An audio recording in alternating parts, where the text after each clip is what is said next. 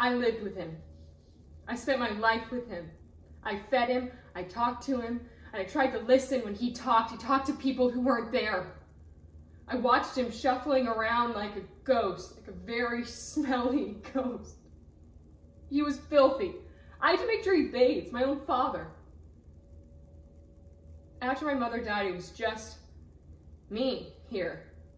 And I tried to keep him happy no matter what idiotic project he was working on. He used to read all day. He kept demanding more and more books. I took him out of the library by the carload. We had hundreds upstairs.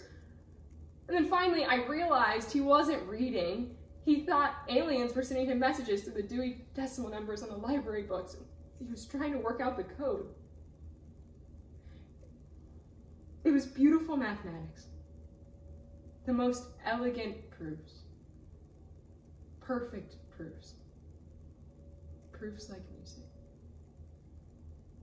Plus fashion tips and knock-knock jokes. I mean, it was nuts, okay? Later, the writing phase.